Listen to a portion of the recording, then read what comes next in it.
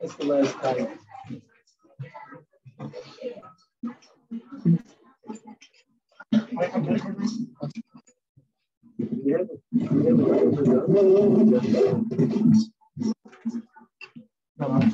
How much you have done to try it?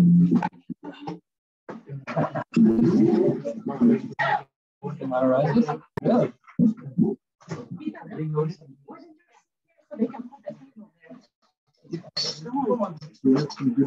No, I should put it closer.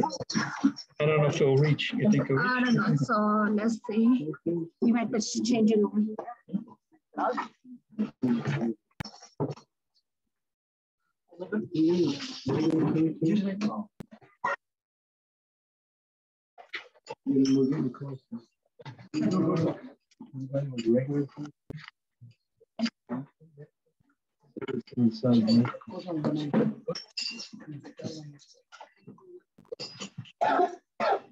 Play that and done.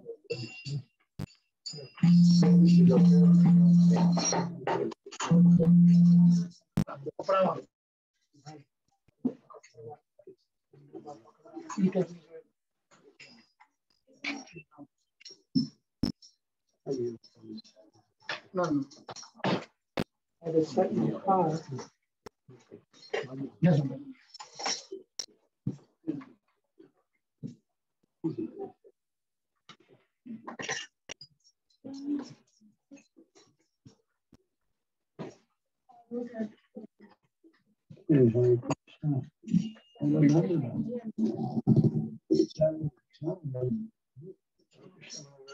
Oh, wow. The first program I ever did when I came to Chicago to your house. 1993. No, 1995.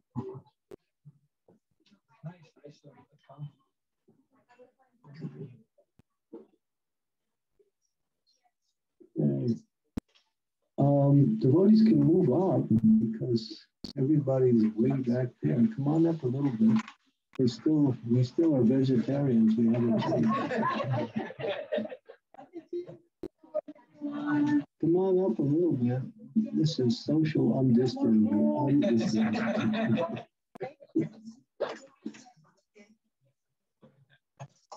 This thing that is anti-social. Come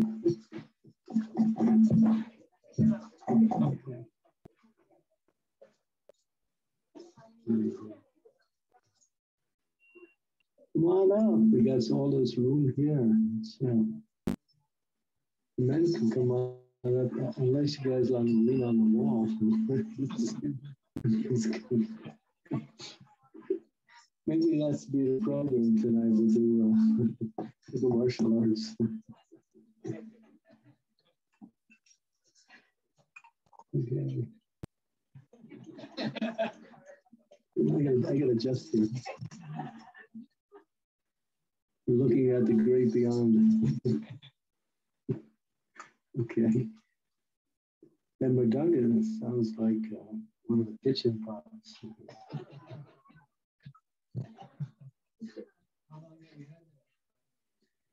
It's my Madanga that I got maybe about 40 years at least, maybe more. Yeah, never been tuned. But this Mridanga was owned by a very special personality. Maybe you heard of her. Her mother name was Mother Landini from Chicago, from Vrindavan. Yeah, this was her Mridanga. So when she departed, I made sure I got it. Very special Mridanga. Okay, ready? Let's give it a try.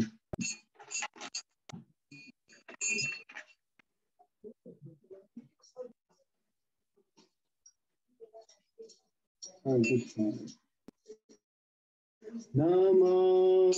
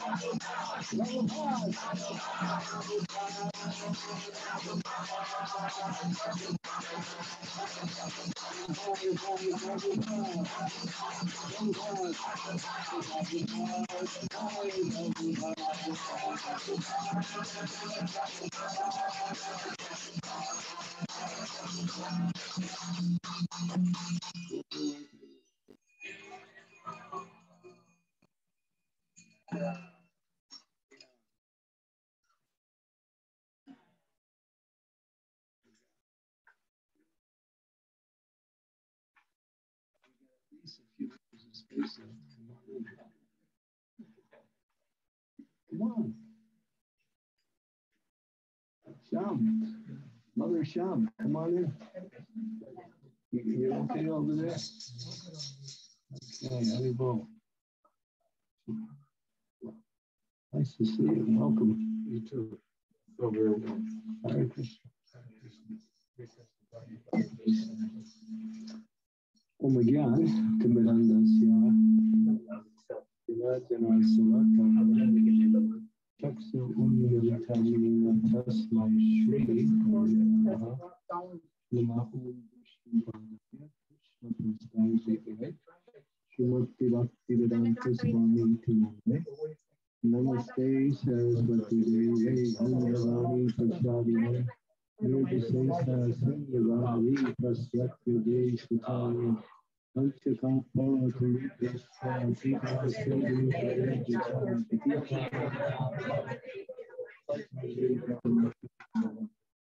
Jai Sri Krishna.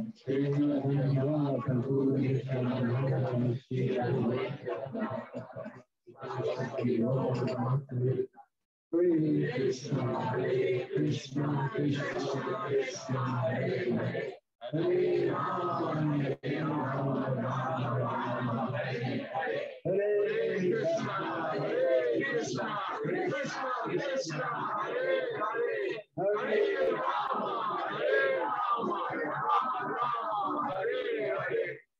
Hare Hare Bol.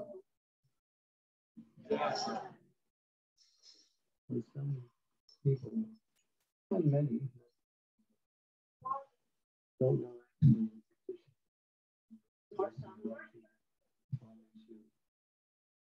Can't hear? Oh. They said they can't hear in the back.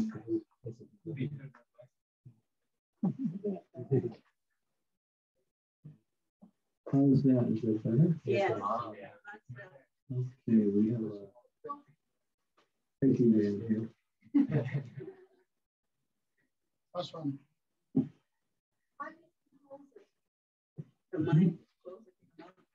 Is that better? Yeah.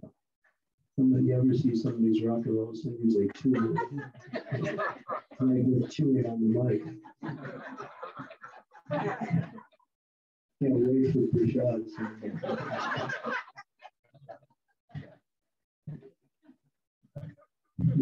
We try to avoid that. So yeah, many persons who actually are in spiritual circles, who know Srila Prabhupada, at least heard of them, or even devotees, don't really understand his actual position within the world and within this particular historical time period. And there's a beautiful statement. It's from the Brahmanda Purana, where it says that, and this is Krishna speaking to Ganga Devi, the personification of the Ganges River. And he says to Ganges, he said, in 5,000 years, there will be a personality who will come. He will be my mantra upasana. And he will take my holy name everywhere around the world. So that statement was made 5,000 years ago, when Krishna spoke this statement to Ganga Devi. But you can understand from this statement that Srila Prabhupada's appearance in the world is not some arrangement by the material energy, or he became a great soul simply by his austerities and penances and his knowledge of Shastra.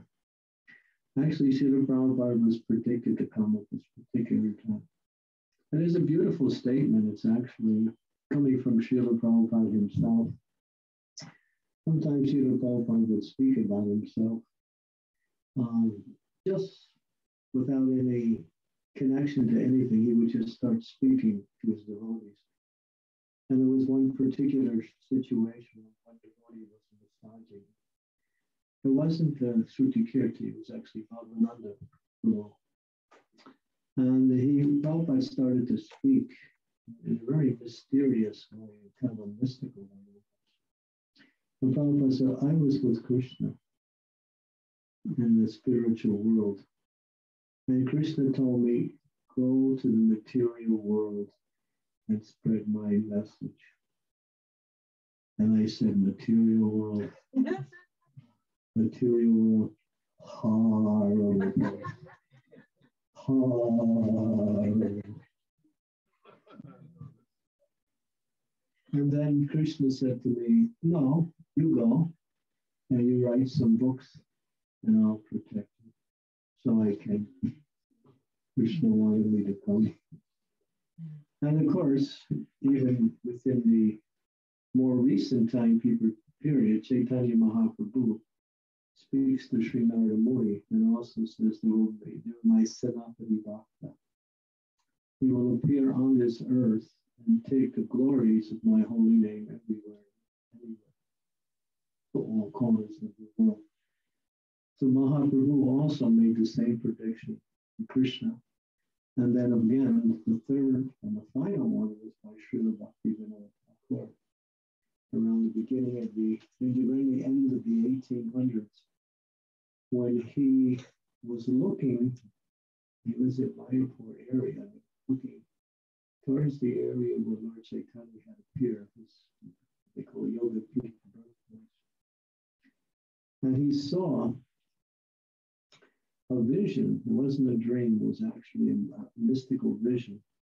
And he saw people from the black race, from the brown race, from the yellow race, from the white race, and from the red race, all dancing together, singing Jai Sachinandana, Jai Sachinandana, Jai Sachinandana. And that was really something that really astounded him. And then he could understand by his deep meditation that, yes, this great soul will soon come and take Lord Chaitanya's mission around the world.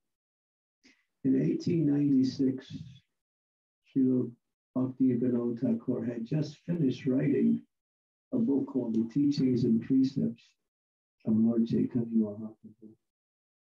And it's a small book, so you can find it. It's about maybe 100 pages. It's not a big book, it's like this. And he took that book and made a few copies, actually many copies, and sent it to many universities around the world, just as a gift for their libraries. One of them wound up in McGill University in Canada. And when devotees in ISKCON were doing the library party, Satsrup Maharaj and Bhakti Tirtha across that book in McGill University, and they showed it to Srila Prabhupada, and Srila Prabhupada became really excited. He understood that this was what Bhaktivinoda Thakur had said. And it's interesting, that book went around the world in the same year that Srila Prabhupada was born, 1896. So it was kind of prophetic, saying that the person who would spread the message of Chaitanya Mahaprabhu and the teachings of Saint Chaitanya Mahaprabhu went around the world at the same time when the person who appeared. So this is a little bit about the introduction of Srila Prabhupada into our life prior to that. So we should understand that this Srila Prabhupada is he's a Nityasiddha. He comes from the spiritual world to do the work of the Lord. When it's finished, he goes back and returns to the spiritual world.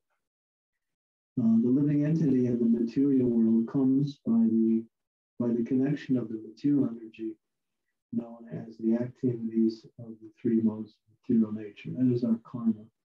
We perform a particular activity and we get a particular results of the activity. And based on the desire of the activity and the results, it perpetuates itself and then we build up what's called karma. And by our karma, we push ourselves in a certain direction. And at the end of a particular life, that karma is our ticket to our next birth. It describes everything about where we're going and whose child will be, everything. And we take birth again. So Niche Maya Lavasa Kacho Veshe Kacho Hu Rajiv Krishna Das Vishwash Kulina Dukanai Bhakti Vinod Thakur sings and so on. The living entity in the material world is going from place to place. Karna, Guru Sangha, so Sadasat Joli Janmas, from the highest planet in the material world down to the lowest planet. We take birth in different species of life. Sometimes as a demigod, sometimes as a human, sometimes as another form of life. And this goes on perpetually until one finally gets tired and says, what is the meaning of life? What is the purpose of life? Why do I have to die? Why do I have to grow old? Why do I get sick? What is everything about? And you'll see that people have been philosophizing for that since time immemorial. You study the different categories of philosophers. Everyone has an idea of what life is about and how to live life and how to achieve happiness in life. But everything is basically based on trying to manipulate or rearrange the material energy to suit one's desire for happiness. But you can't do that because material energy is Krishna's energy and he controls it. Maya Dakshana Prakriti Suyate Satchivachana. He is the person who makes the material energy work the way it does. And so everyone is controlled by the material energy that everyone's trying to control. So what does that wind up? That people life after life just keep sojourning in one situation after another. But when we come in contact with a bona fide spiritual master, then this hard struggle to find happiness in the material world can start to come to an end. One can understand what is the real purpose of life and how to achieve it. And so therefore, without the shelter of a bona fide spiritual master, that sojourn in the material world will continue life after life after life. So Srila Prabhupada came at a time when there was a lot of social unrest. There was a lot of people looking towards new ways to live life that were different than what they had been brought up, what had been told was the values of life. I can remember also, I was thinking when I was a kid, oh my God, I got to go to school and I got to grow up. And my parents, all the grown-ups look miserable. And I was thinking, and then I got to get a degree, or school, and then I have to graduate, and then I have to find a girl, and I have to get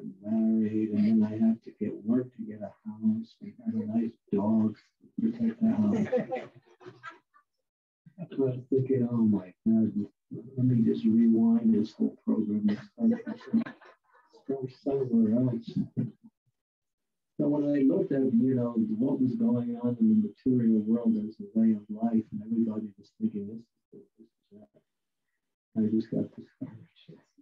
And I was thinking there must be something different. Fortunately, Srila Prabhupada came along and he said there is something different and it's actually better. It's actually coming in contact with that person who is the source of all happiness, the source of all success in life, Krishna. Well, that mercy came at a time when so many persons like myself and others at that time were really just looking for something different, something better. Mostly it was about something different. We didn't know what was better. We just needed to change from what we were doing. It didn't matter where we were changing into, just long as we change. But then again, after changing for a while, we realized we have to find something better also instead of just changing.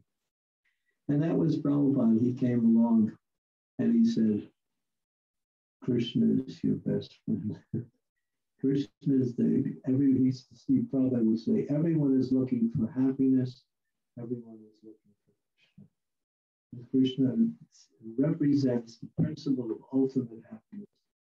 Not only ultimate happiness, but eternal ultimate happiness. That happiness that never ends. So Prabhupada came along and he was giving the gift of the spiritual world. And there were so many yogis and there were so many so-called sadhus at the time that were teaching various things, And most of it was just more or less, I remember we had to, it was like transcendental meditation. You go and you meet this, you didn't meet the yogi, you met one of his representatives, and you paid $35. That's what the price was then. Now it's like a couple thousand. And it gives you a mantra, and then you chant the mantra, and be happy. You can be God.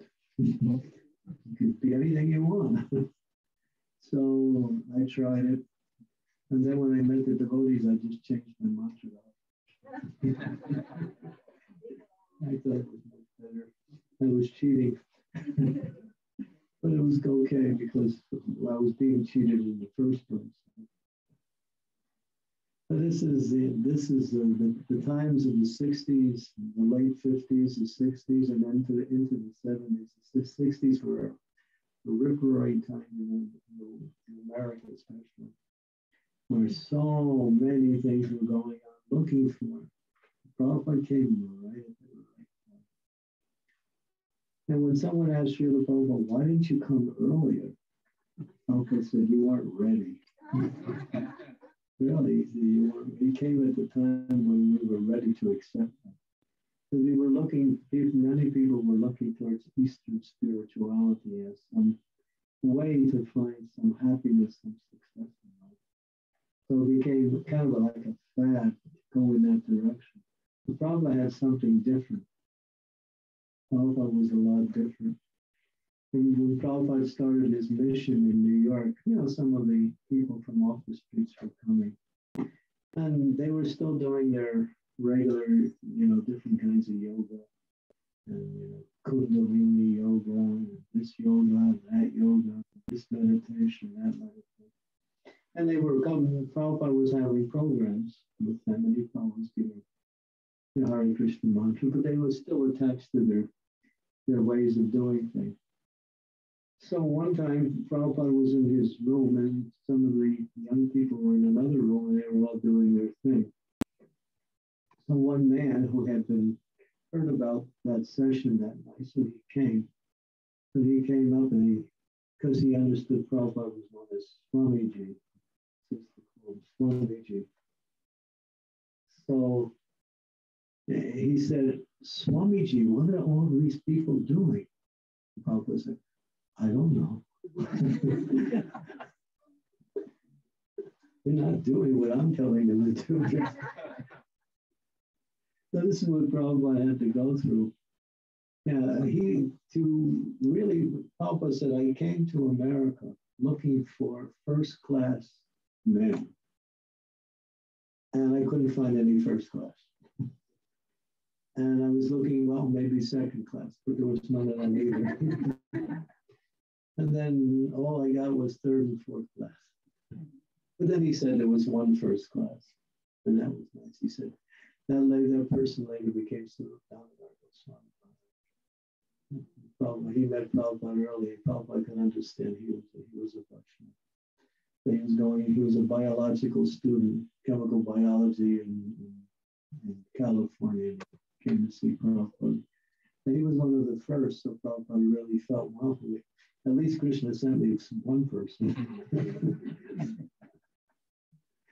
But, Prabhupada had to train us, and he didn't really, Prabhupada was trying to preach Krishna consciousness, and he was also still writing books, at the same time trying to engage us into Krishna consciousness. It was very difficult, because we didn't know what we were doing.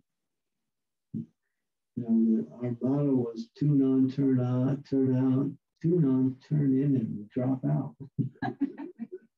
So Prabhupada changed it around, turn on, tune in, and stay high forever. Never come down, Chin Hare Krishna.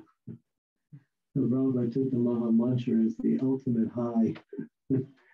And it worked. Devotees were gradually giving up the substances and taking to Srila Prabhupada. But still, it was very difficult with Prabhupada to have to train us in Vedic culture and in ways that were somewhat human. And some of the devotees that came to Prabhupada, like there was one devotee, I mentioned his name, he hadn't bathed in 1 month. He didn't change clothes either. So he came into the temple, and that changed the whole atmosphere. It was like, whoa, don't take your shoes off. So this was what it like in the old days when people were coming. Is bathing, that's for old people. But one devotee, he took him and threw him in the shower and scrubbed him down. It took a long time to get him close to clean. There were a few other living entities that were associating with him. So, he was just one of a few others that were like that. This is what Prabhupada reading Krishna consciousness. And then one time he was in Los Angeles and Prabhupada was having kirtan. The people there were just getting high. So one girl took off all her clothes and started dancing. Prabhupada and then Malati ran and threw a cloth over her. So, starting Krishna consciousness in America, especially on the two coasts, the East and the West Coast, it's like, really, Prabhupada was thinking, wow. And, he heard of the term hippie, so someone asked Prabhupada, what is a hippie? And Prabhupada said, you know better than I. Then another time, someone asked Prabhupada, well, what is a hippie? It's not part of the 8,400,000 species. So Prabhupada said, hippie, something very extraordinary. And so he said, but I made hippies into happies. I actually transformed them. And sometimes someone will ask Prabhupada, what is your mystic power? He would point to the world. These are my mystic power. They were, sex mongers, illicit activities, intoxication, you name it. And now they're chanting Hare Krishna. They follow all principles for civility. They don't do any of those things anymore. But that's my mystic power. When you think about it, it's not an exaggeration. A lot of times the other yogis, when they would come, they would say, you don't have to change your life. All you have to do is add the mantras and the meditation. But Prabhupada wasn't like that. Prabhupada said, no, these things that you're doing are actually contrary to your best interest. They will cause you to become more and more miserable. So Prabhupada made rules and regulations, and sometimes devotees didn't like them. But But the thing is, they liked Prabhupada. That was the thing. This person was really, really amazing. A lot of times they couldn't understand. I remember when I first joined in 1973, I was going to the Brooklyn Temple, and I was listening to Srila Prabhupada's lectures. It became very difficult for me to really understand what Prabhupada was saying. His British accent mixed with his Bengali accent, and his English was, you really had to take time to really hear for a long time before you could sort it out. And a lot of devotees found that to be true. It was hard to understand Prabhupada, but after a while it became normal. But probably, so the point I'm trying to make is what the difficulties that Prabhupada had to go through. And Prabhupada was not an ordinary person. He was a person from the spiritual world. But he was like the mother, he was like the father, he was like the protector, the provider for all his new bhaktas who were coming off the streets that had no aim in life, but somehow liked Prabhupada. That was the thing. They thought he was really interesting and really likable. That's what they thought about. Was just a person that he just attracted you, even if you didn't understand him. He was so attractive because he was a devotee of the Lord. Now, one little anecdote story where Mukunda was Mukunda. He writes that about in his book, 26 Second Out. He was riding with Srila Prabhupada in the car. They were sitting together. And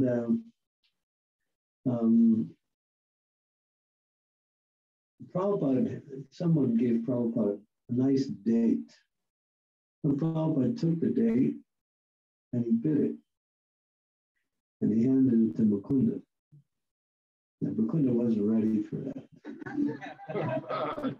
So he's thinking, he just ate on it and he's handing it to me. So then he thought, well, maybe this is the right thing.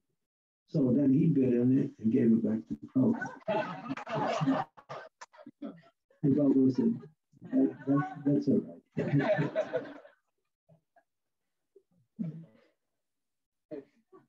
This is what Prabhupada was studying the movement. And when he was running his program in 26 Second Avenue, he was having Bhagavad Gita classes 3 nights a week. And then he would also prepare prasad. And so Prabhupada would cook, and the people would come, he would give class, and then he would serve out prasadam. And everyone would just leave after Prabhupada was over. Prabhupada would come and clean up whatever was there and take it back and wash everything. He did everything. He cooked, served, cleaned. He was doing everything, and also giving a lecture. So one day, or one evening, when Prabhupada had a program, and it was over, 2 boys, they stayed back and they came to Prabhupada and said, "Can we help you clean up, Swamiji?" And Prabhupada said, "Oh, I was hoping someone would ask." Prabhupada never asked. He wanted to somehow or other make them feel like, he didn't want to give them any services. He wanted them just to learn about Krishna consciousness. But when they asked for service, he was willing. This was good. Coming to the Western countries, learning the Western ways was very difficult. Well, one night when he was in his one room, he was living in New York, there was a big snowstorm. And when he looked out the window, he thought somebody had painted the building next to it white. And he realized that it was snow. And Prabhupada, he carried a lot of with his traditional Indian ways of doing things. One day he went to one little market to buy some items, little few items for eating and other things. So they had a little basket and he rolled it down. So I put the items in the basket, came up to the cashier. And the cashier checked all the items and she said, that'll be $11.55. And Prabhupada said to her, I'll give you $5. He said, excuse me, sir, it's $11.55. He said, it's not worth it, it's only $5.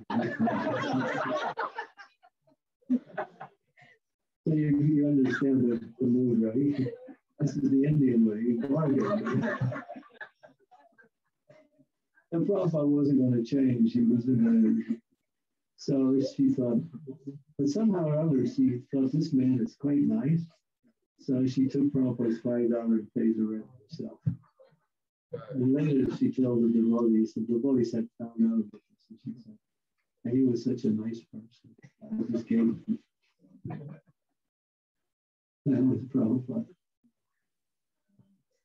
When he was in Sally Agarwar's house, Prabhupada saw there was a bathtub, but Prabhupada didn't like bathtubs. So he used to fill the water in the bathtub and stand outside.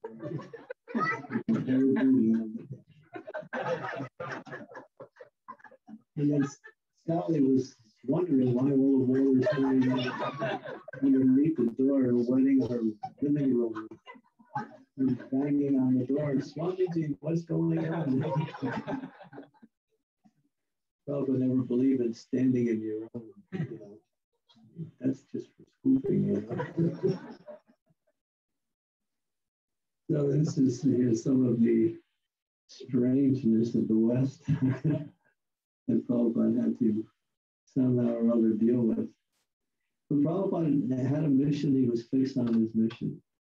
Despite all the difficulties, of course, we know the difficulties he undergone with him over on the boat, which was very difficult. 38 days on the ocean. Have you ever been on a boat for a long period of time? Oh my God, that's miserable. That's what I came from. How many days? I can't remember how long. But it wasn't fun. No, it's called seasick.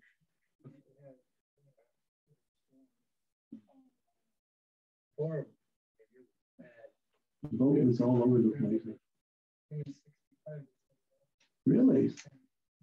Maybe you were in the sister boat or something. So, yeah.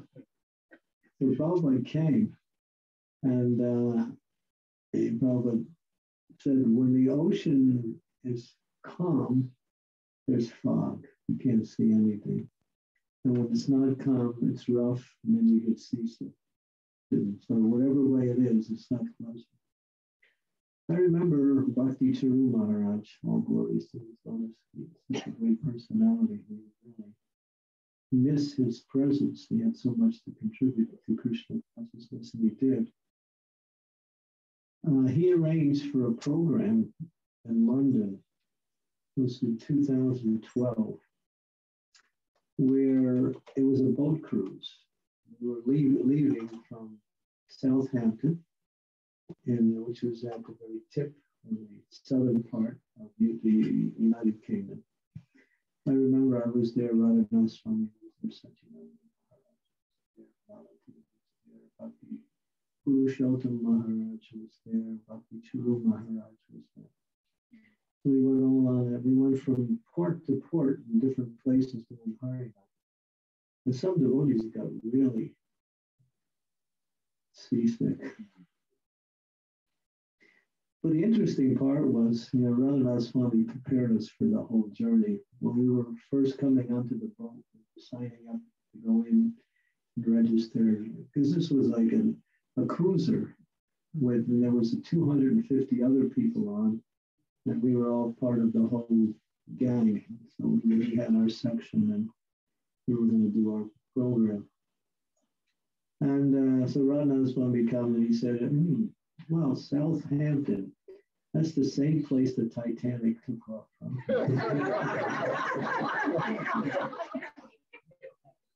So that was the introduction to the but that wasn't the whole thing. And he said, this particular ship has a sister ship that a year ago crashed in Italy. And so after introducing us to our destiny, he was testing us, seeing where we were going to go. And we thought, all right, if you're going to go Mars, we'll go too. So we went. So I remember that, yeah, he made things a little bit less exciting.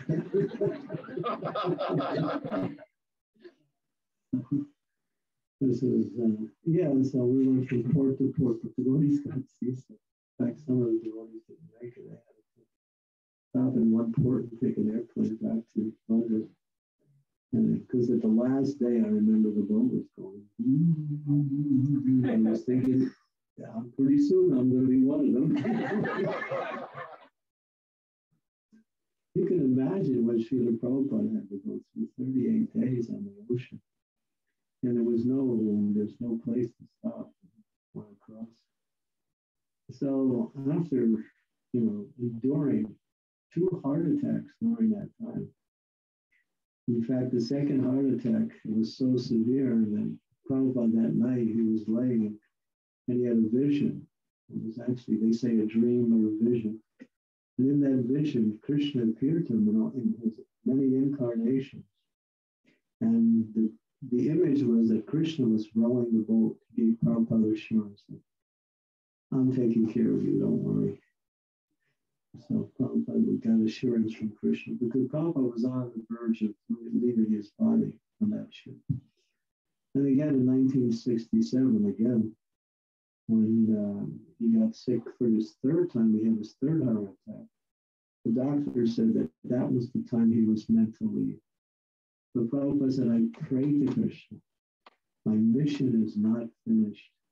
Please give me more time to establish my mission. Krishna, and later on, Prabhupada said after, Krishna gave me 10 more years. Mm-hmm.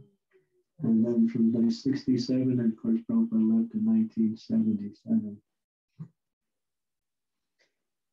And so, in those 10 years, Prabhupada really pushed this movement fast.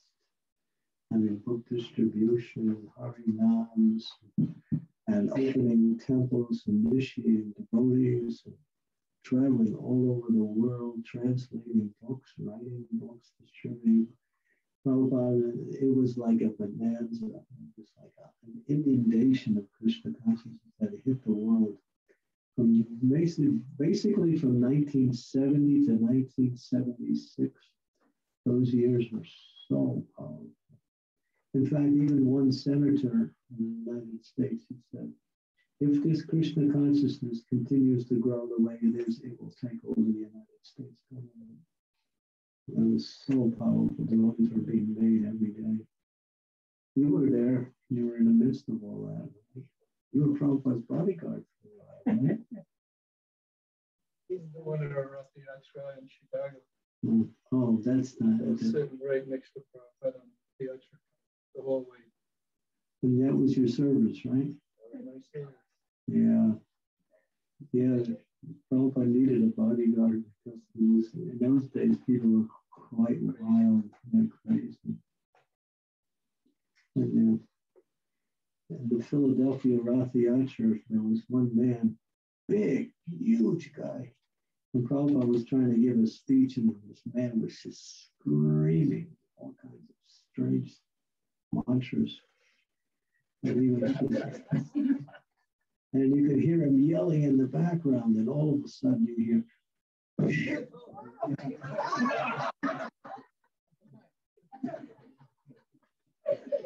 Yeah.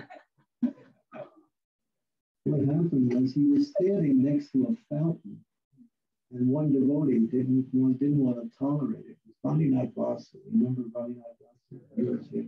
Yeah. He came charging at that guy at full speed and hit him and knocked him into this pool of water.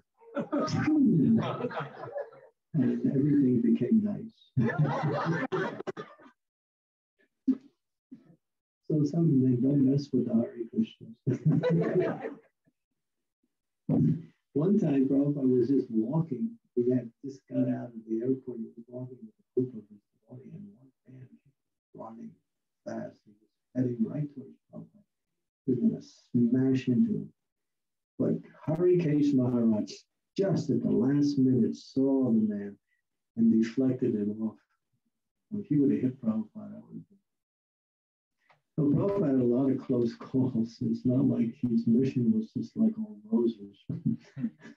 Prabhupada had to really, really undergo so much difficulties, along with trying to educate and deal with, even the secular society and trying to influence. You can imagine what he had to go through, especially at the age of 70. How many of you are? You must be, you're close. I'm over. Yeah, you just said your birthday. Yeah. Your parents' day, Hare Krishna. Yeah, today I'm 48 years old. Yeah, no, that was 40, yeah, I joined in 1973, it's 2021. Before that, I was No, that's right. So yeah, this is the way it was. So Prabhupada had to endure so many. One of my favorite pastimes, which really illustrates what is Bhakti Yoga about. If you can understand this pastime in depth, then you understand this. Prabhupada would travel from place to place and he would have his devotees with him. And when he would get off the plane, the devotees would be there in the airports. You probably saw that many times where they would come and they would just take over the airport and just have kirtan and everybody in the airport with him. Because in those days, the airport was open. Anybody could go in and do whatever they wanted. It wasn't considered to be private. They changed the laws after because of us. Really, I think it's because of us. And so Prabhupada would come off the plane and the devotees would go wild. So one particular incident where Prabhupada was deplaning with Shruti Kirti Prabhu, and they were walking off. As soon as the devotees saw them, they burst into mad kirtan. But along with that, there was a lot of emotional outbreak. Devotees, when they saw Prabhupada, many of them were crying, some were rolling on the ground, and it was just like an emotional roller coaster for many. And Prabhupada was just smiling, And Prabhupada went back to his quarters. And Shruti Kirti, he's looking at this whole thing and he's like, wow, these devotees have so much love for Prabhupada. So that morning, the next morning, actually, he was massaging Prabhupada. And he has to ask the question, which is bothering him. Prabhupada, your disciples, they have so much love for you, but I don't feel like them. And he wanted an answer. Prabhupada didn't say anything. He remained completely quiet. Shruti Kirti continued on, finished his massage. Prabhupada went for his afternoon bath, and then he came and Shruti Kirti arranged for him his prasadam to come. Then Prabhupada sat down to take prasadam. Prabhupada would generally eat prasadam by himself, unless there were some special guests. I was in Los Angeles Temple, and they showed me the place where Prabhupada used to sit and take prasadam. It would be a little table facing the corner of the wall. He wouldn't see anybody, because Prabhupada's mood was Krishna has come in the form of prasadam, therefore we should honor Krishna. But Prabhupada would like to simply absorb himself in honoring Krishna. So his servant would bring him in, and Prabhupada would have a bell. And then when he was ready, he would ring the bell, and the servant would come. So Shruti Kirti comes in after Prabhupada, rings the bell, he pays his obeisances, he gets up. Prabhupada looks at him and says, "You like your service?" And Shruti Kirti Prabhu says, "Oh yes, Prabhupada, very much." Prabhupada said, "That is love." He said, anyone can jump up and down, Hari Bol. But love means to serve. love means. Because when you really want to please someone, you want to do something.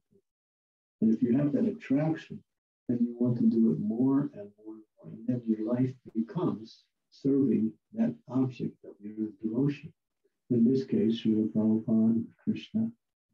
We see that even in the material world, when someone becomes attached to someone very strongly, they always want to do something for them, or please them, or be with them.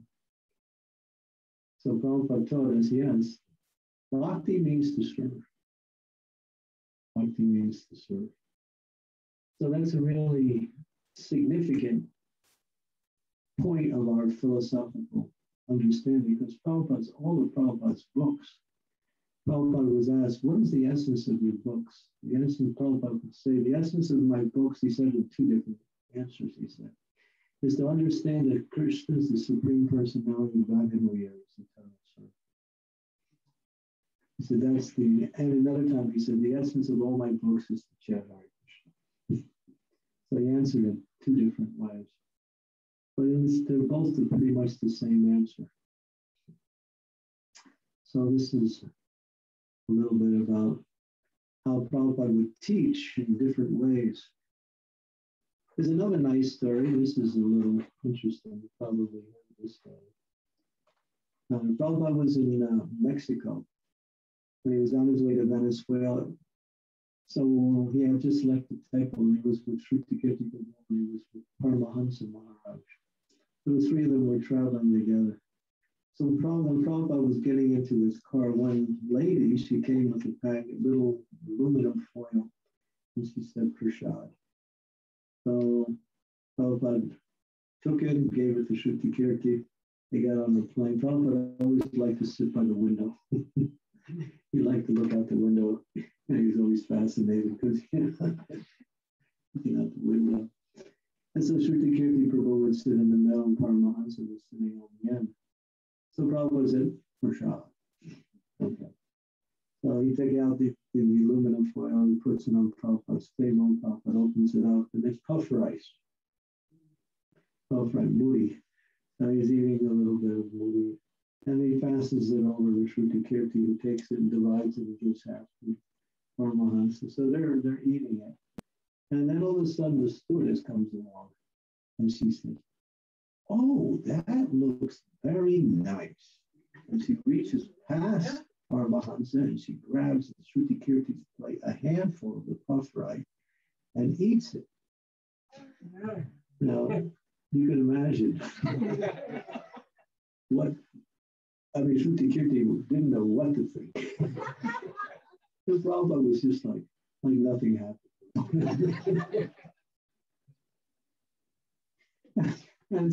And so Prabhupada then turned to Shrutikirti, asked her if she could get us some hot milk. And then he did. And she said, oh, yes, I'll go to business class. I'll be back. She gave him a nice glass of hot milk for Prabhupada. And she did some nice service. So I was talking to Shrutikirti many years ago, but not too many years ago. And that's all of the story that I actually knew. That was the whole thing. But then he told me one day I was just talking about Prabhupada. I was talking about 3 hours. And I was so tired after I finished. And I was getting off just thinking, I just can't wait to get back and get some rest.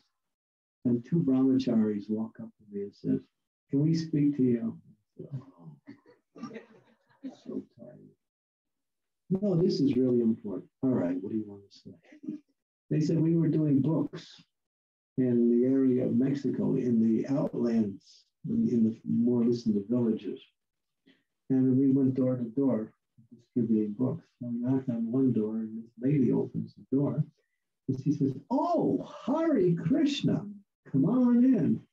So they come in, and their whole house is decorated with pictures of Krishna, and all kinds of, nice paraphernalia of Hare Krishna. And as the same stewardess. That was her.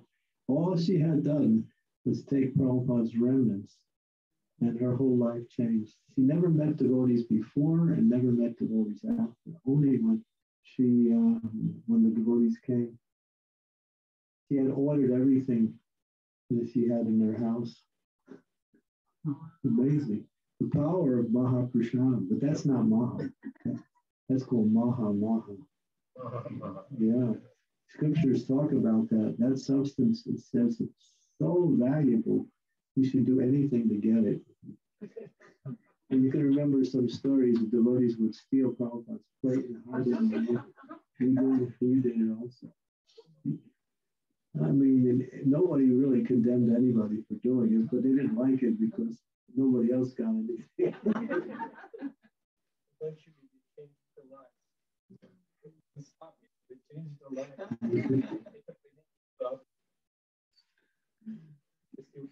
Yeah. Prabhupada's Prashad was like, it says there's three very powerful spiritual substances. The water that washes the feet of the pure devotee, the dust from his lotus feet, and the prashadam coming from his. Because he takes the remnants of the Lord, and that's Maha. But then when he eats it, at least when he leaves, that's Maha. That's powerful. Did you get that? It says beg, borrow, and steal together. The devotees took that literally. Thinking about first Prashadam, there's one story with Prabhupada. Prabhupada would have darshan at nights in a lot of places. He would speak for a while, and someone would bring this big huge plate of Maha for Prabhupada. So he would look at it and take a few bites of a few things, and then he would ask one of his servants to distribute it. So they would distribute it. And so they would go from person to person in the room. And then the devotees would point. And so Prabhupada was watching that.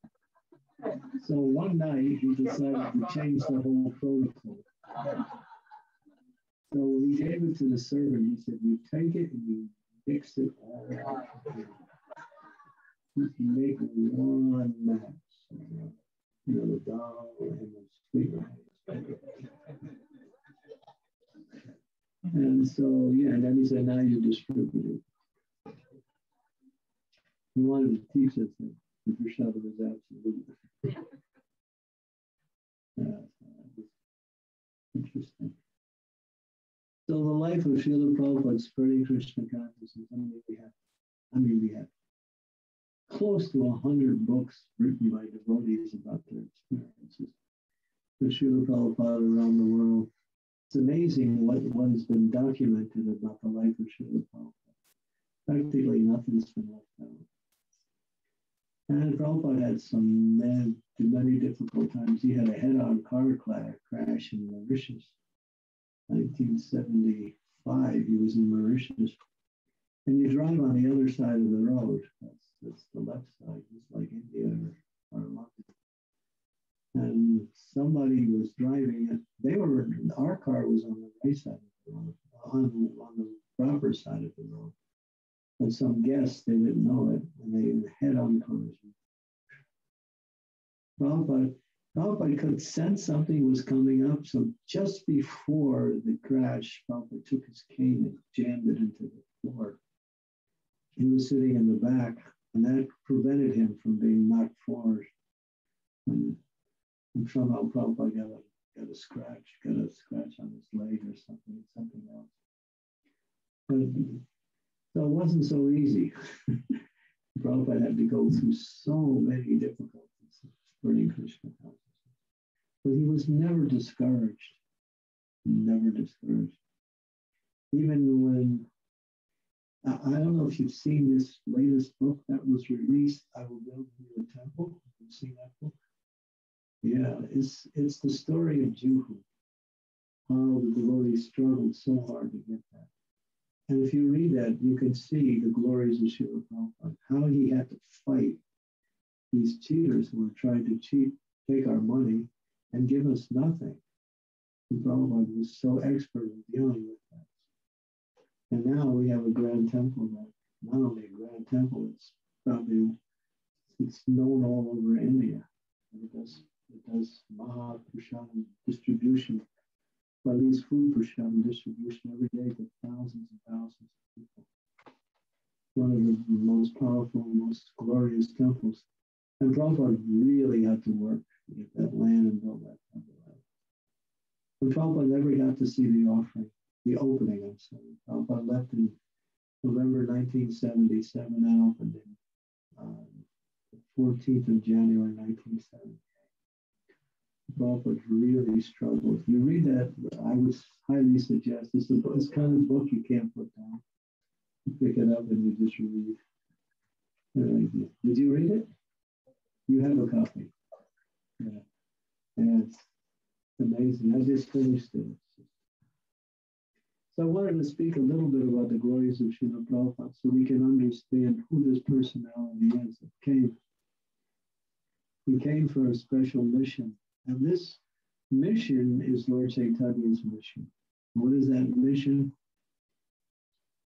When someone asked Srila Prabhupada, Lord Chaitanya came and he took Krishna consciousness throughout the entire Indian subcontinent. Lord Chaitanya spread Krishna consciousness all over India. He traveled for 6 years down the eastern side and came back up to the western side and then crossed Bombay and went back up to Jagannath Puri for 6 years. And he established Krishna consciousness everywhere. So some devotee asked Prabhupada, Lord Chaitanya was here. He established Krishna consciousness in India.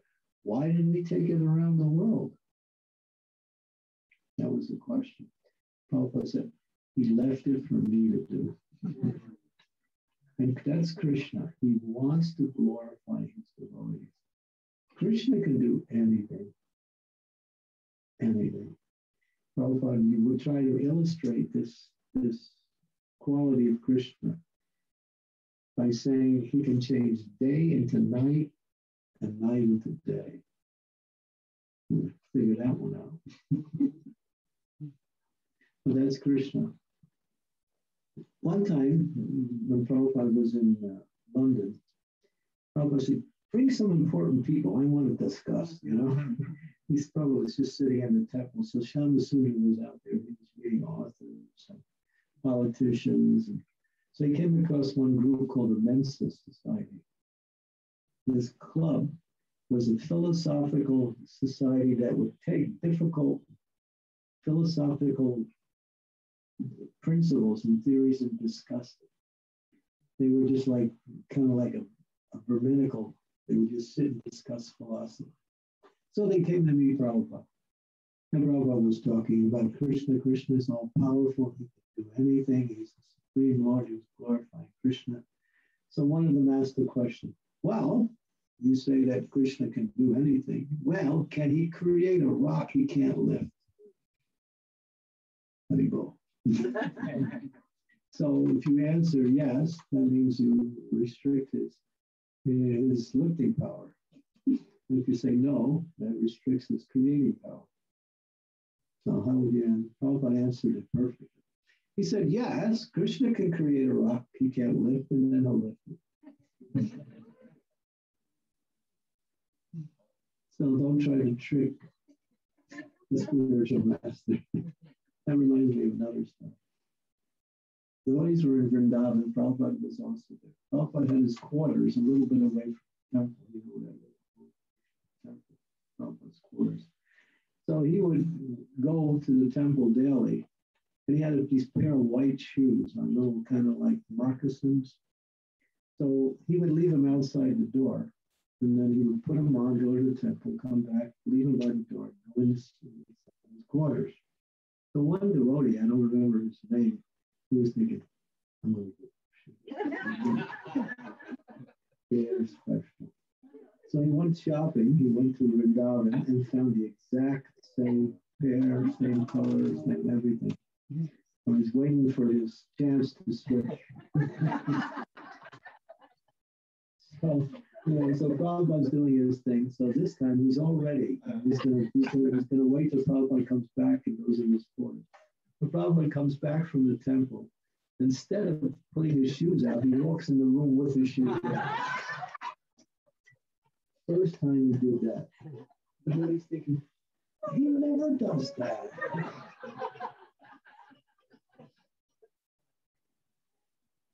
then he didn't know what to do.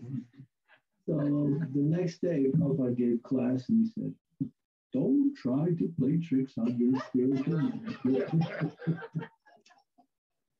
And then he knew who it was too, and he came to me and he said, yeah, you can have the shoes. Prabhupada gave the shoes. Prabhupada knew everything.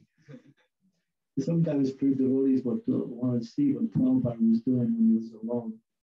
So one time they looked through the keyhole of the door and they saw an eye looking back. You're watching me now. I'm watching you.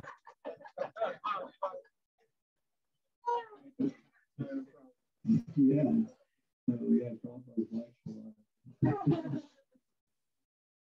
Yeah, and Prabhupada knew everything. And you couldn't fool Prabhupada. If you tried to second guess what Prabhupada was going to do next, you were always wrong. Even if you knew his pattern, if you tried to guess it, he would change the pattern. And sometimes people will think, well, I can figure out the spiritual master. Don't try. Don't try. So that's what Srila Prabhupada. But Prabhupada was so kind and very merciful. And he left us a great legacy. He left us his books.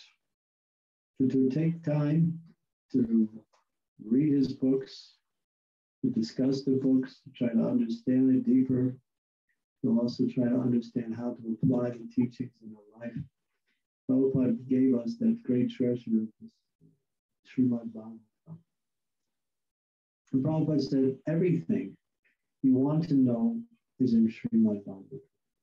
And he wasn't just using some euphemism to make us, read a book. Everything is there. All subject matters you can find in Srimad Bhagavatam. And that was his great gift to the world, Srimad Bhagavatam. And Prabhupada said, my books will be the law books for the next 10,000 years, which means that we can always refer to Srila Prabhupada's books if we need any advice or understanding of anything. It's all right. And Prabhupada didn't write his purports just for, the time. It can be applied to any time, all time people. He had that vision of how to make it relevant for everybody at all times and all places. So his books, and he wanted us to read his books. And not only read it, but understand it. And of course, also distribute his books whenever we can. Right, Acharya, we distribute Prabhupada's books. He's making an effort. He goes out regularly to distribute Prabhupada's books. All by himself. He doesn't just him in the books. He meets some interesting people. So yeah, book distribution is actually quite exciting. You never know what's going to happen. It's an adventure. But if a person, Prabhupada wrote in 1977, there's a letter he wrote to the German Yatra. He said if someone gets a book, if someone just sees a book, if someone just touches a book, their life is changed. In other words, they receive Krishna's mercy just by seeing the book. So powerful. I remember one story where this was in Italy. The trains in Italy would stop for the different places.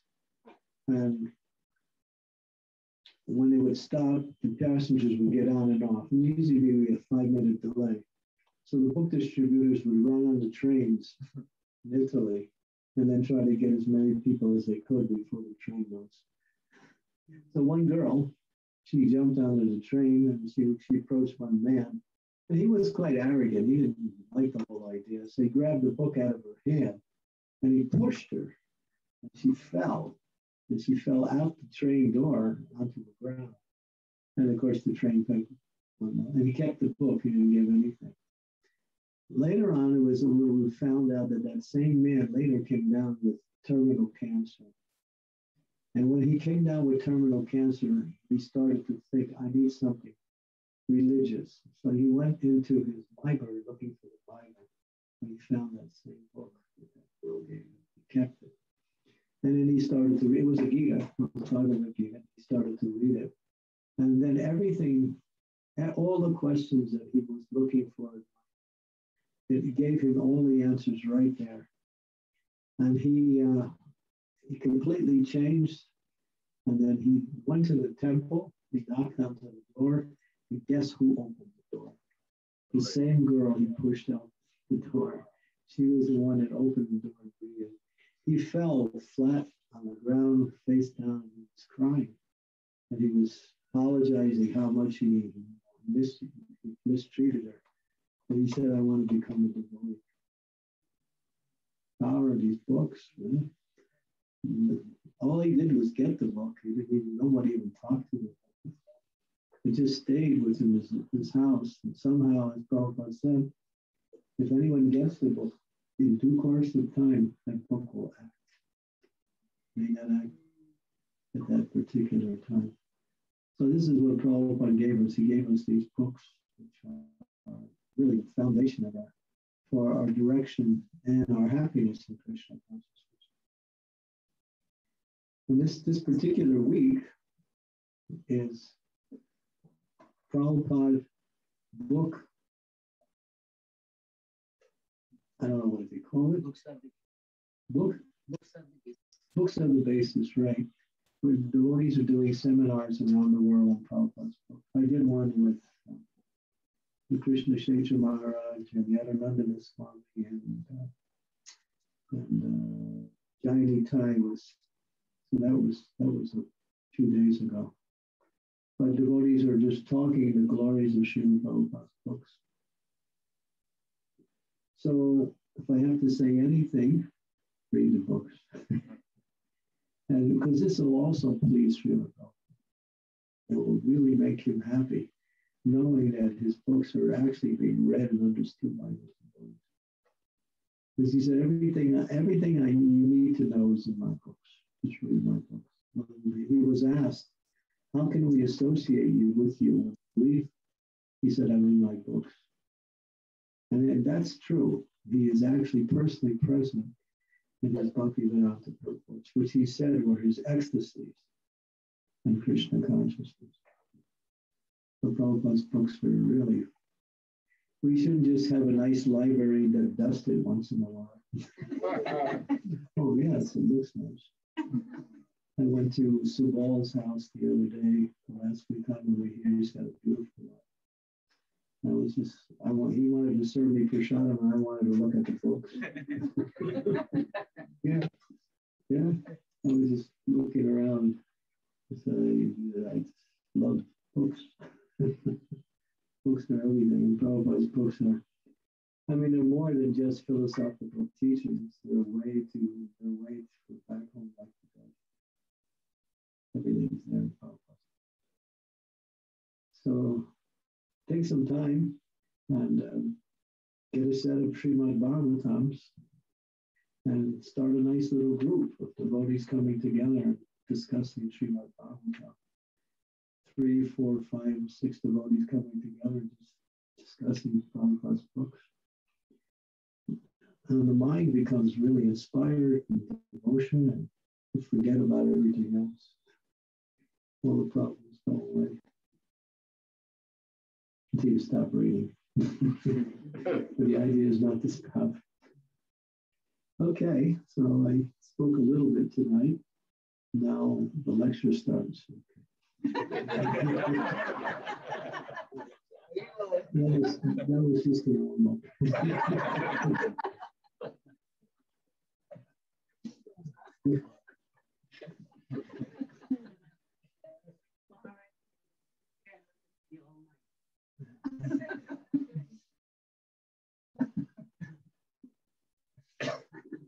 Really?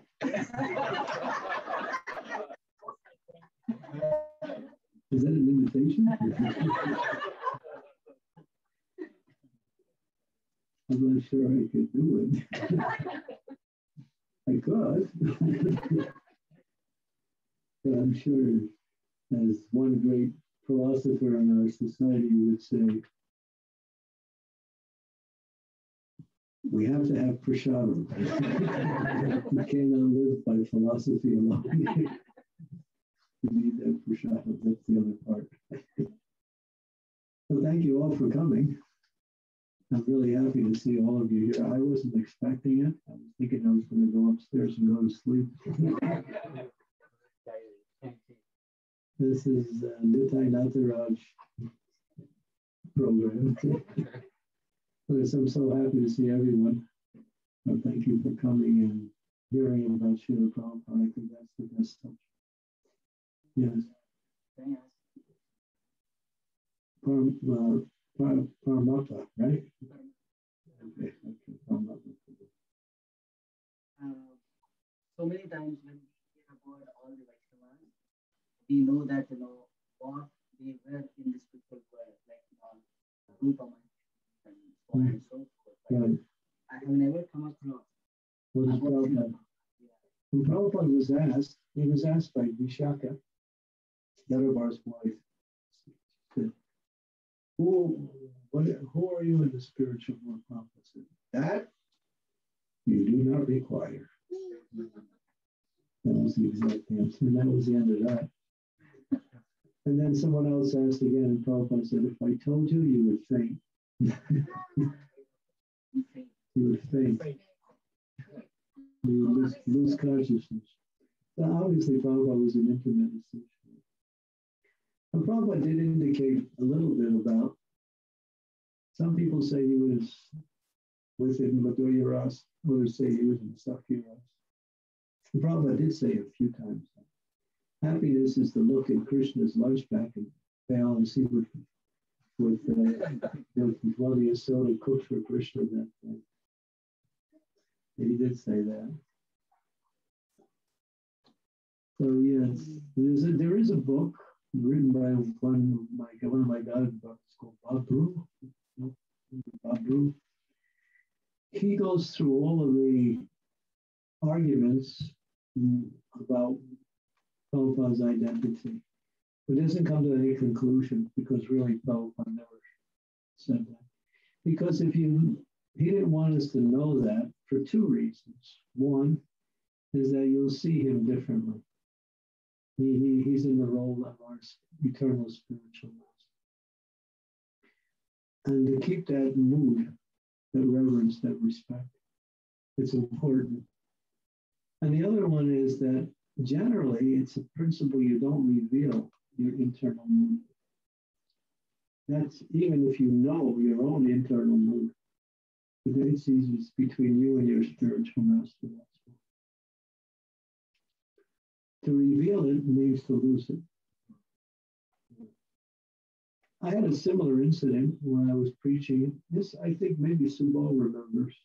You were there at the time. When I was doing classes in New Jersey many years ago, there was this nice Indian woman. She was young. And she would say, I had dreams about Srila Prabhupada. I don't know if you remember her. But she, during the question and answer session, she would get up and say, I dreamt about Srila Prabhupada. And then I would think, oh, it's not really something to discuss in public. So I would kind of deflect the question. And then the second time that happened, again in your place. And then I told her later on, I said, when you speak that, you lose that mercy. But she didn't take what I said seriously, at least at the time. And about a year later, after I had met her, I was traveling and she was traveling. We met in one airport. It was in London. And she came up to me and she said, Maharaj, you're right. Ever since I spoke then, Prabhupada's not coming in my dreams. And she was definitely getting Prabhupada. It was true. I could see that she was telling the truth, but it's not something that is meant to be revealed. So Prabhupada also understood that's something that is between you and Krishna, or you and your spiritual master. Like that. And you know that only on a higher level of bhakti. It's not something you can speculate. Think, well, my name is Braja Vilasini, so I must be an energy of Radharani. Maybe I'm Radharani. So we get a name like, I think my name means Lord Shiva, so I think maybe I'm Lord Shiva. Or maybe one of his, I am a follower of Lord Shiva. Because Lord Shiva's followers are, what are they? They're the ghosts. So, yeah, ghosts and goblins. So Candramauli Das fits me perfect.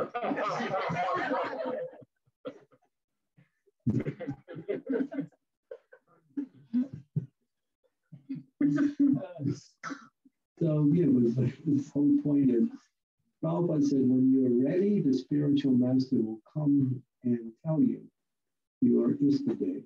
Well, not your Istadev, but your Siddha Pranali. Your, what is it called? Huh? Siddhadeva, thank you. Yeah, your Siddhadeva. So that's something, because that used to be a part of our system, where at one point you would find a guru who would take you into that realm and reveal who you are in the spiritual realm. And there's 11 points to that, 11 categories of identity. Your color, your service, where you live,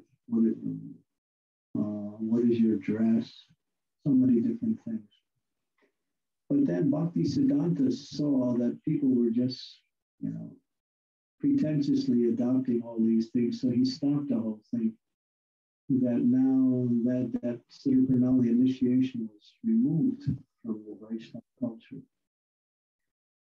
And Prabhupada followed his Guru Maharaj, because because even in our society, there was a Gopi Baba club that came in 1970, and people were dressing up as gopis, and peacocks, and other things. Yeah.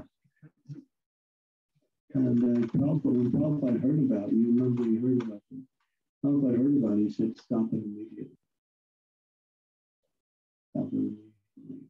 And then he explained, when the disciple is ready, the guru will appear and enlighten the disciple about his Siddha. And something you can. So even if you have reached that stage and you understand, because there is a process by which you follow, you can start to understand that. That's the process of Raganuga Bhakti. That's Raganuga Samna, and that's under number 1. But even if you do understand, you don't speak about it.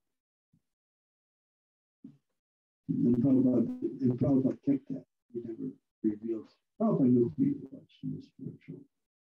That was clear. He knew his identity.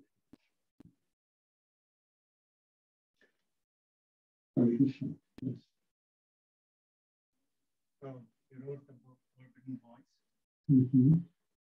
And we were wondering what made you write the book about prison industry and book distribution prison. Well, what was your thoughts about that? Yeah, Lord Chaitanya's mood is Patika Pavana, showing mercy to the most fallen. So we learned in the life of Lord Chaitanya that he gave mercy to Jagai and Mala, the most criminal type of people. And he brought them to the stage of pure devotional service. So our mood is Patita Pavana, trying to give Krishna consciousness to anyone and everyone, especially those who are downtrodden. So we can say these people are marginalized and they're forgotten. And they're also a good candidate for Krishna consciousness. So I got connected with the whole process of preaching in prison for years. That was back in 1989. And then I continued to do that for years, writing letters and visiting Krishna. Then later the book came out. And that was Holy Jail with Forbidden Voice. too. And Murthy has just brought down a whole stack of Forbidden Voices. The Forbidden Voices was the second edition, and that's mostly a compilation of writings from the inmates. It's coming from them. Their poetry, their artwork, the realizations, the glorifications of Bhakti, the glorifications of Prabhupada. So all that's basically what Forbidden Voices. The other book, Holy Jail, that was it's a more complete overview of Krishna preaching from all angles. So yeah, I just got somehow connected with it, and then I started to go deeper and deeper. And I can see these people, they appreciate it. They find it hard to practice, but they definitely very much are attracted to Prabhupada's books. And there are so many stories that have changed their lives completely and even saved their lives. I'm able to speak about changing their lives. Their lives are actually saved by Prabhupada's books. So our biggest effort to change them is just to flood the jail with books. Yeah, we did that. We were doing that in London just before the lockdown came. I was waiting for years to open up London. Finally got it open. We had all these jails to give us prison programs. We were doing one after another, and then the whole lockdown came. We had to stop. So, yeah. In America, it's the biggest. London is also there. Croatia, we're also there. Slovenia, a few other places. Everybody's doing it around the world in different places. Yeah.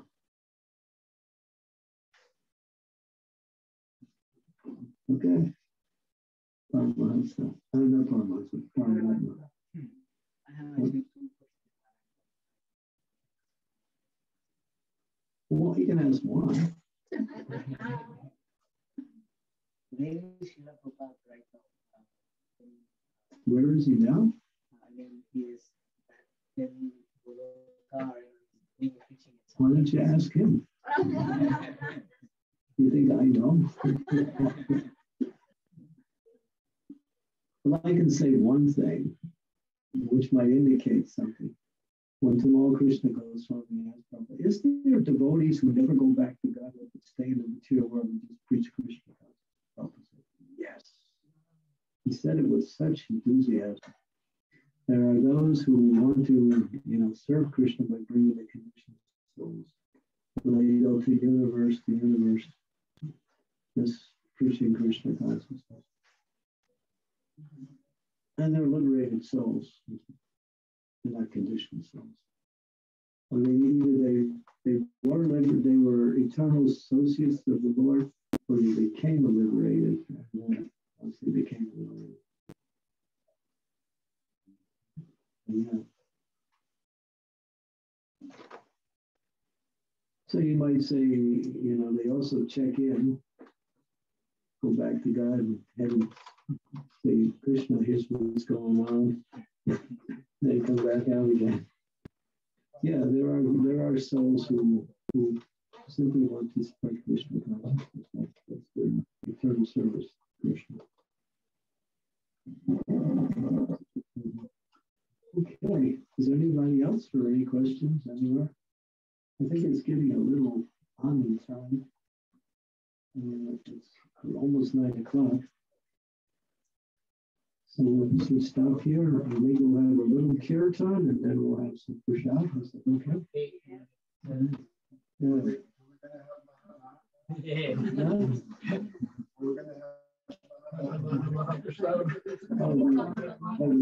Okay. I need some advice. Yes.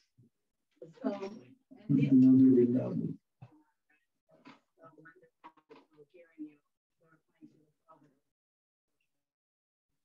So anyway, wow, very well. guess they think I like only orange.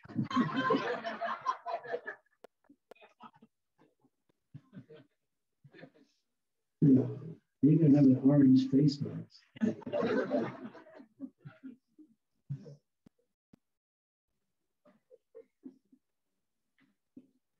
That reminds me of another story, but I don't know. Did I tell it? I was in London during Jack London. In London, if you get out to dinner, they really make the altar beautiful. Did you see the cakes they made this year in London? These, my God.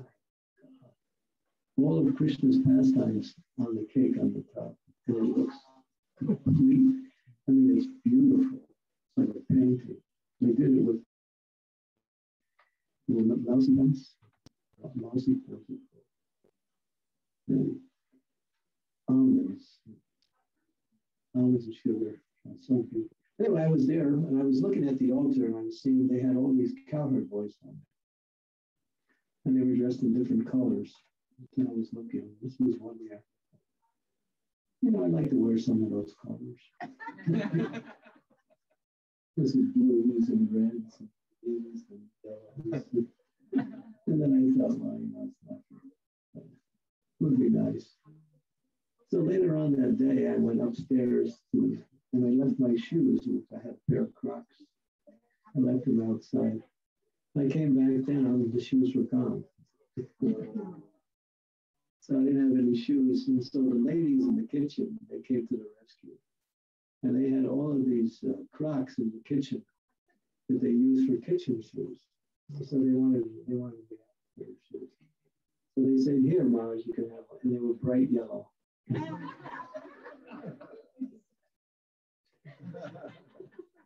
Krishna's got a sense of humor.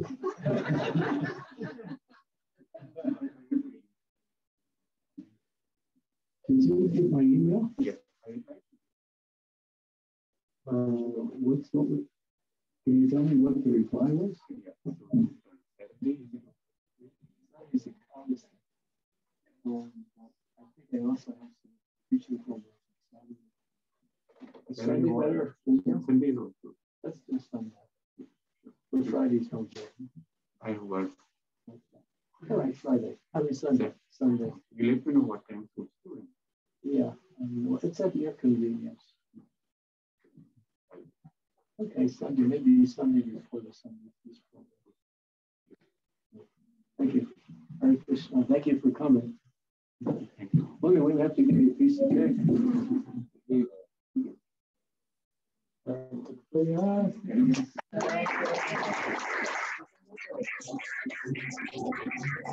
you, Hare Krishna, to you, Hare Krishna. Bol, Hare Bol. All right, I need an assistant. Assistant who can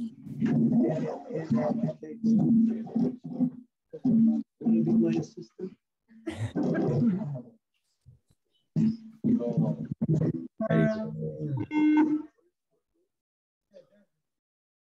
That's all.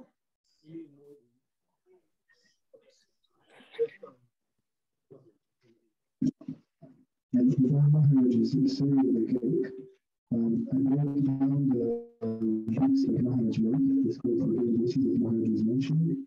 So if you want to get them, there is only 10 books left. With his own books in America, which he wrote all of it in English and the beautiful books about the pastimes, reasons, how they came to Krishna consciousness.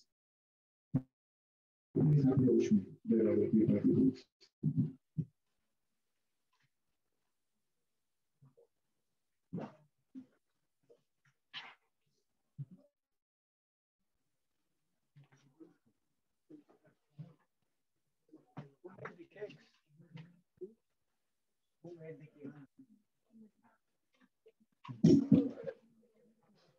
I think we need a spatula. Spatula.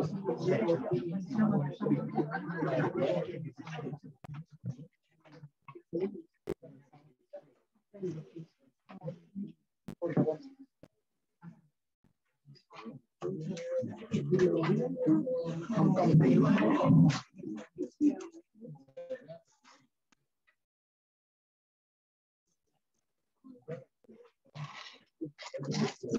might turn off the mic if you want to speak all the time.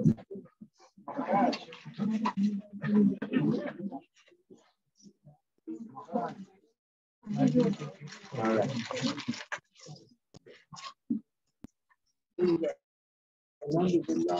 Thank you, Maharaj. Thank you.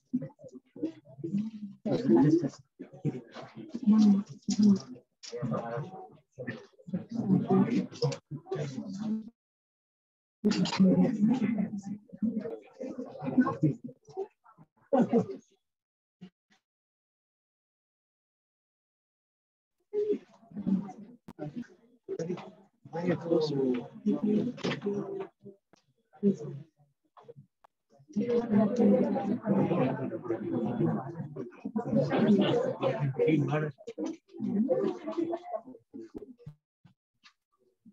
Close. That's it.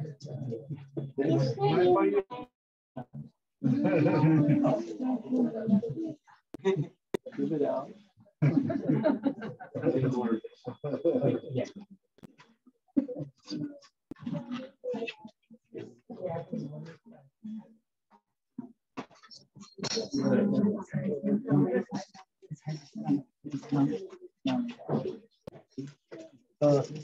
Where's Prime Merchant?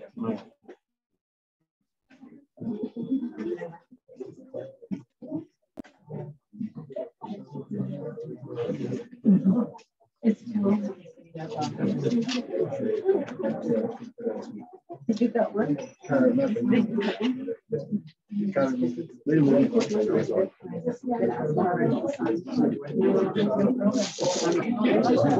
just try to do it.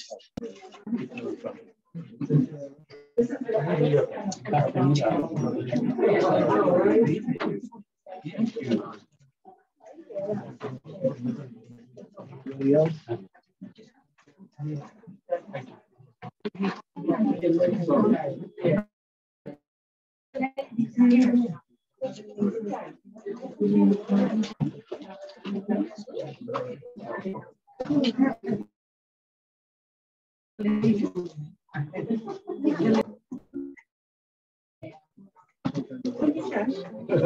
What kind of milk, Maharaja?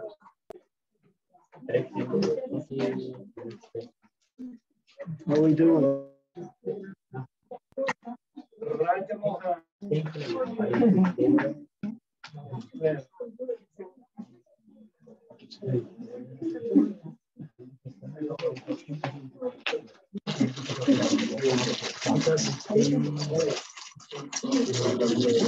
Right now, it's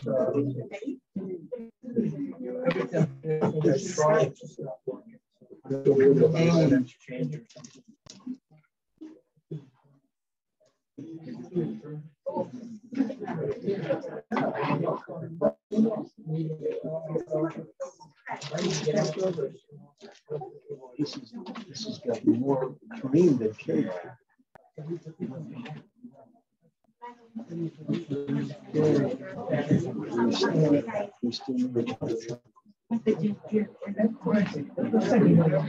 That's for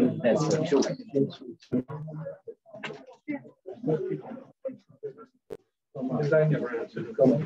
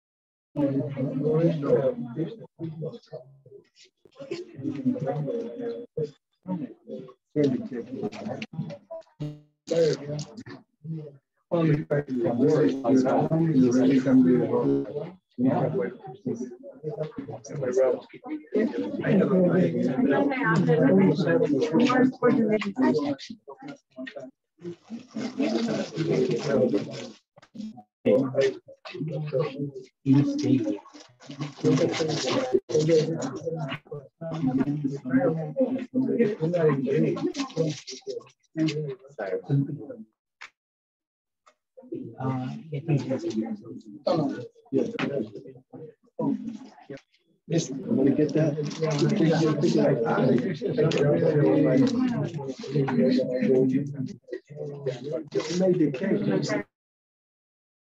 This is Shama Gopita's twins. Yeah, they are. I made this.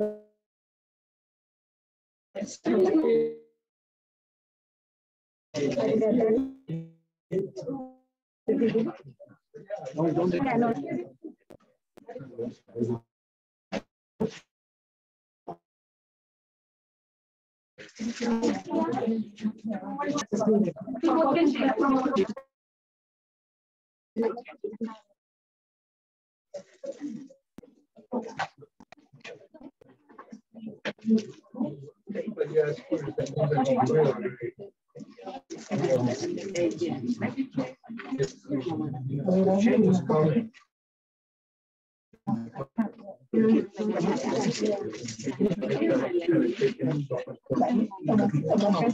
now.